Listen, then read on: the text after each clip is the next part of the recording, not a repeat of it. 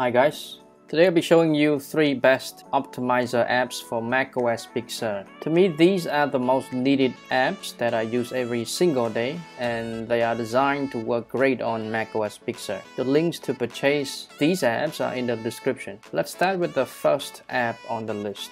The first app on the list is called CleanMyMac X. If you don't own it yet, you gotta have it. It's one of the best and most reliable optimizer apps for your macOS. I am not exaggerating it, but once you have this app installed on your Mac, you'll know what I mean. This app has many great features, but I'm not gonna go through all of those. I only select the features that I mostly use daily. So before we take a look at the features here, for CleanMyMac X, when you open it, it always runs in the menu bar.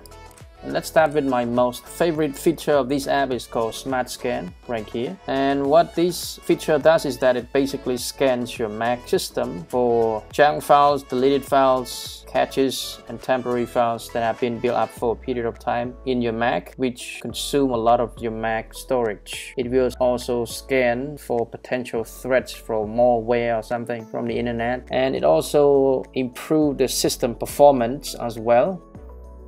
So I just click run here, it will start the process, and if any browsers running like Safari or Google Chrome, it will ask you to quit it. So you just quit all or quit one, it's up to you. It will take a few minutes to clean all of this, so you have to be patient. Okay, it's done. And you can see here, you get 1.79 GB back. But my second favorite feature of this app is called uninstaller right here. With this feature, you can completely uninstall one or multiple apps quickly and safely. This is also one of the features that I use a lot with this app, when especially I want to uninstall multiple apps. I just select them all and I click uninstall. It does not just uninstall the app itself, it also removes any junks or any related file to that particular application. So it basically completely removes any trace of the app from your Mac. The great thing is that you can remove multiple apps at the same time, so it's really useful. Just select all of these, click uninstall, it will start the process. And also, if it notices any application that is not fully uninstalled, or like crash application or something, or the application that you try to remove or uninstall through moving to trash or something, and it leaves behind any trace or any shortcut somewhere, it will pop up the notification at the top of your screen asking you to uninstall it so that no trace of the application is left behind. It's really cool for this feature. For my third favorite feature, it is called large and old files. With this feature, you can scan for any hidden file that is too large to be stored on your Mac. I usually do this to scan for the unnecessary large files to be deleted. So sometimes it's hidden somewhere, you don't know where it is. Or sometimes it's not hidden, but you don't really notice which folder contains like the largest files inside. So by scanning using the feature called large and old files here, you can find where it is on your Mac, whether it's on the desktop or inside downloads folders or anywhere else. So you can see here, usually it automatically lists based on the size so that you can make decision whether to keep it or delete it. And my fourth favorite feature of this app is called optimization. So we click view all 26 items here. So with this feature, you can determine which apps or app agents, these are app agents, because let's say you have Adobe installed, it may have lots of agents to be installed so that it may run properly on your Mac. But it needs to be run at startup, which may slow down your Mac at the beginning when you initially press on the turn on button. It will take a while for you to boot up to the home screen. So this is when this feature comes in. You just come here and look at the feature that you don't need to be run at the startup or when your Mac is boot up. Just come here, click disable it like that, enable, disable. You can come to enable it later if you want to. But if any feature that you think is not necessary, you just disable it. And then your Mac will run faster at boot up or startup. I mean, if you use app like Spotify, you may notice that once you open the app, it will run automatically at startup. Whenever you turn on your Mac, Spotify will automatically pop up at startup, which is really annoying. And that's when you also use this feature to disable Spotify from running at startup, and it never pop up again. Okay, this is app number 1, which is also my most favorite app as well. Whenever I have my MacBook or any Mac computer, I always install this first. Okay, let's move on to app number 2. So the second app of the list is called oneswitch here.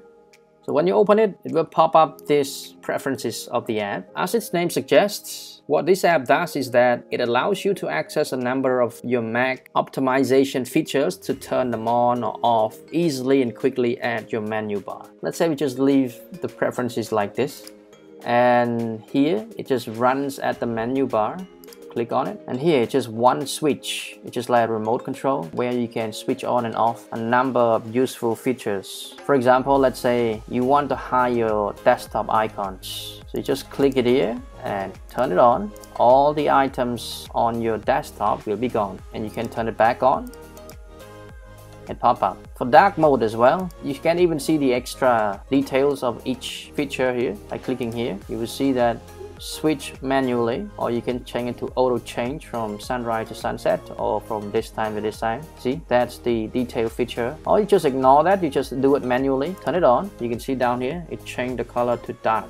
If you open any app, it's now in dark mode. If you turn it back on, it will be in a normal mode. It's really cool. And this is another feature. I mean, you may have heard the app called Caffeine or something, that it allows you to indefinitely keep your Mac awake. But with one switch, that feature is just one of many features that you can do within this app. So if you want your Mac not to sleep, just turn it on and it will never sleep. And it's just right at your fingertip. For screensaver as well, you can turn it on and it will start the screensaver.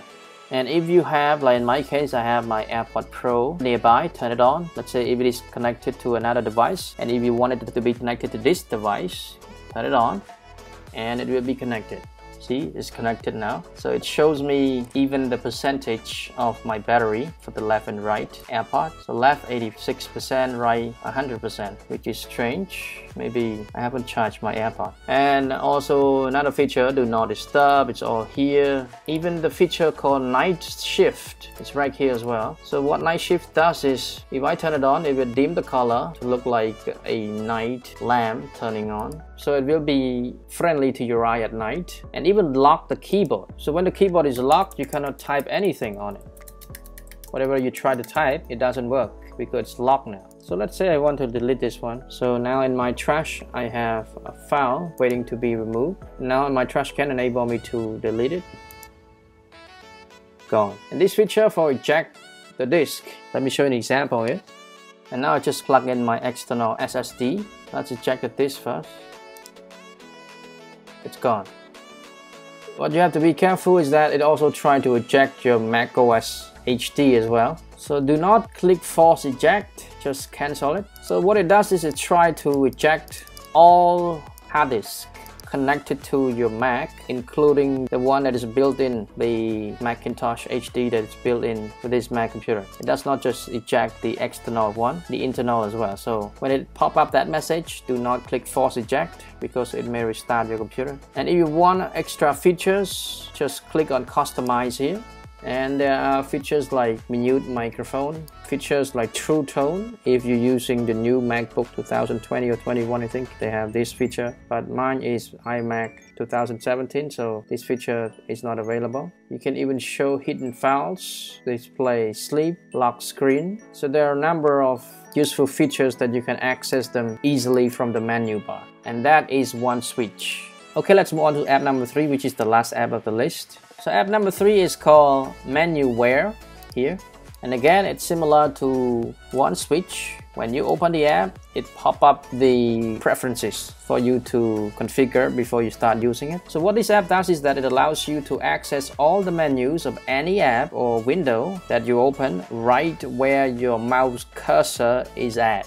I will show you what I mean here. Let's take a look at the preferences first. So by default, this one will be on. It's a position Apple menu below other menus. So I wanted to take a look at my mouse cursor. It's right here. And I can use the shortcut key to pop that feature, the Menuwhere here, which is Control 1. So I put my cursor right here, Control 1.